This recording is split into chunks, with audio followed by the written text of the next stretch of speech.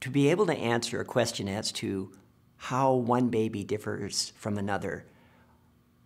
we have no empirical evidence or no studies that would actually permit us to give you a sufficient answer for that.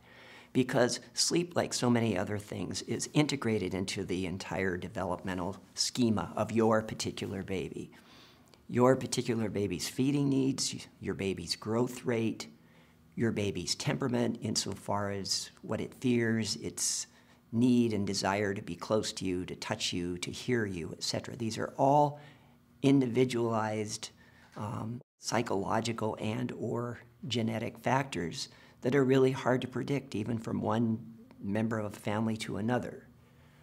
So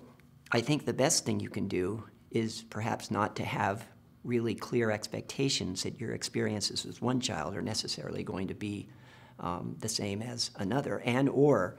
whether it's fair or legitimate or even useful to make comparisons between your baby and another baby. It could be that the very processes that require at this age for your child to be continuously waking up and to be quite an energetic demand on you might be the very characteristics that later in life prove to be extremely advantageous. That is to say that it